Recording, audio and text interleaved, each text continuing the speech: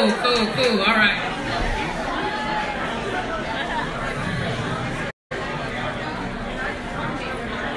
Tell me a bedtime story.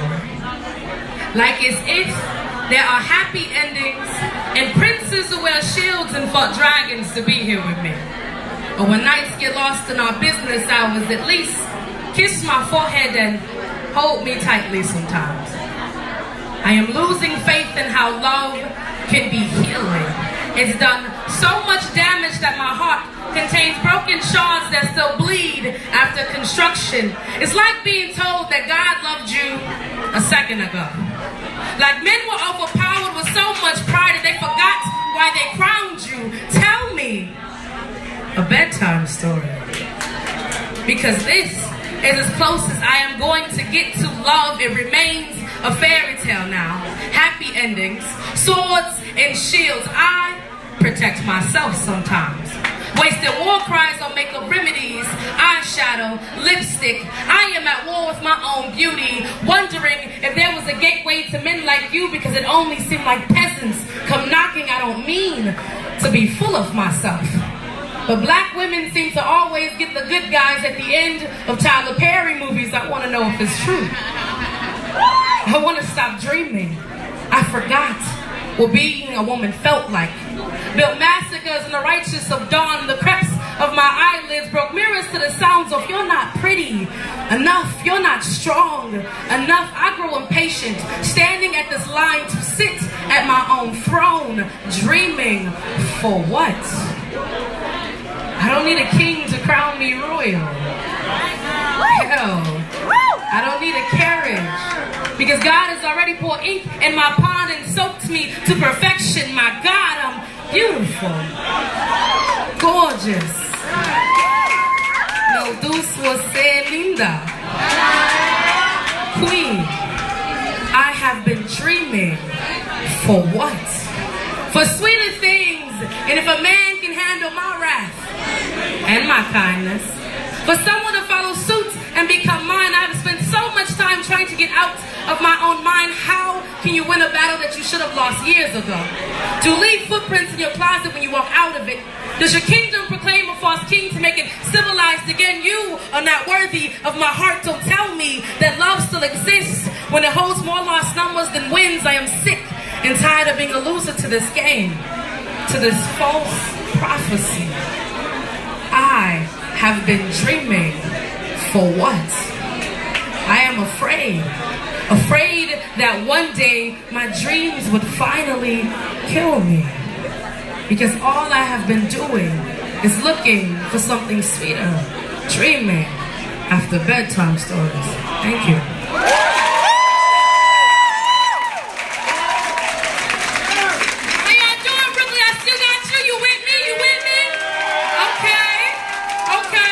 Try not to do all the sad ass poems. I got some good ones, I promise. So I'm gonna do this poem, and it's based upon black women and their hair. Is there some black women in here, of course, about their hair? Okay. So this poem was actually in a short film, and it was presented at our film festival back. Oh, by the way, I'm from Milwaukee, Wisconsin. I'm not from here, but. Here to see y'all, you already know. But it was at our Milwaukee Film Festival. It ended up being at the Barcelona Short Film Festival in Spain. And then of course, it came here in Brooklyn on Sunday that just passed. So I'm super fucking excited for this. So I'm gonna share this poem with you. Again, it has to do with being a black woman and understanding what your hair is. It does not define you, but it damn sure is who you are. This poem is called The Story She Tells. If my hair could tell stories, she would speak volumes. Tidal waves through bridges that runneth over. Curse the avalanche in her tongue. She would only speak in tongues. She would speak in the language she's from. Disobey the melanin they claim her to be. Spite the order they believe she can see. If my hair could tell stories, She would spit fire at your feet, ground your presence every time she speaks. She speaks to me. Evolution, power, revolution, devour. My hair is a protest, a march between my curls, a nation within my scalp, a flag launched within my naps. If my hair could tell stories, she would show you the battle damage, clip her stripped ends and twist out her shouts. She has never been straightened out, been pulled and yanked but curly nonetheless. Yes, she is beautiful. Yes, she is strong. Yes, she is woman. Foretell the secrets to her black, prophesy between her parted seas. The God she speaks, greased and rough around her edges. If my hair could tell stories, she would cry, laugh until her follicles swayed together, frown with persistence and her tones smile while she grows.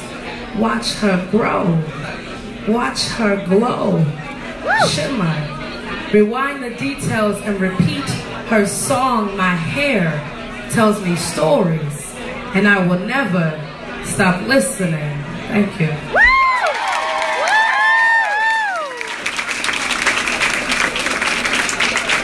I got any poets in the room? Any poets? Any poets?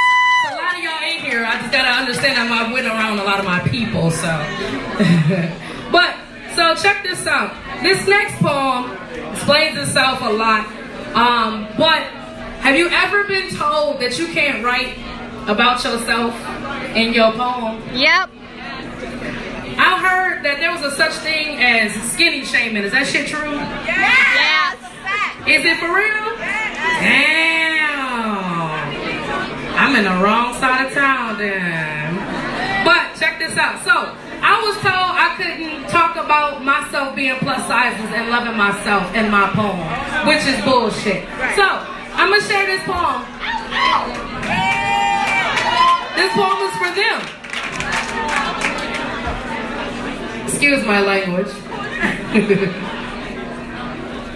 To the poet who doesn't like when I spit poems about my fat ass. Girl, find you some business. Make sure the creases in your jeans are straight and not too crooked for your own misjudgment. Find it in your heart that you don't appreciate my curves because your boyfriend does. He must like them better. Do not pretentiously talk about me to others that I need help on some plan you executed when you were my size in some other fucking universe. Do not pretend to be my friend to avoid fat shaming. I'm a big girl, literal and metaphorically. You don't pose a threat to me, sweetheart. I am size 22, a Lane Bryant physique and a queen for Torrid, a god behind closed doors. They would pray to me if they could. They told me to be humble since the age of 7. Built tutus out of slim fabric. They hoped I'd be average, baby. I was designed to be fabulous, flawed, but still savage. Write this in your notebook. Add the vernacular of your words and remember to spell my name correctly when you diss me. The extra N was not made to be missed, just as much as my body isn't. To the poet who doesn't like when I spit poems about my fat ass. Boy, you talk with excuse in your tongue.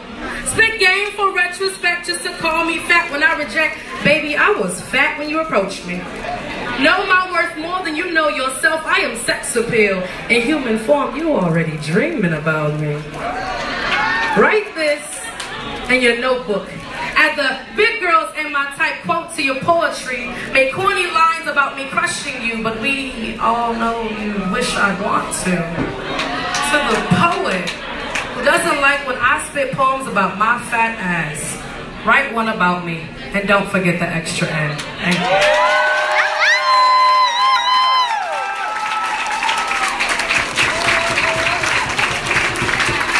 All right, family, I got one more poem for y'all. Is that good?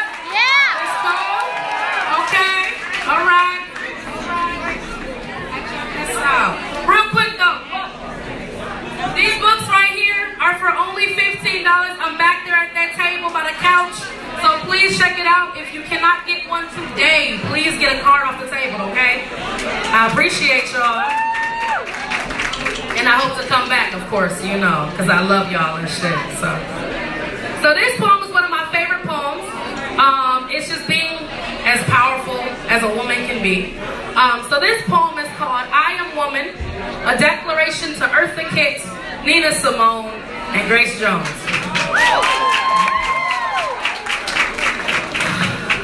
Shit. Thank you, baby. I am woman. Cancelled by your fears and your doubts, do you speak diction? Has your words ever carried oceans and planted islands? Does your memories provide notions in a world without me in it? You will remember me. In your heart, your veins will pump my energy, and your lips will speak my truth. I am not afraid of you, of him, of her.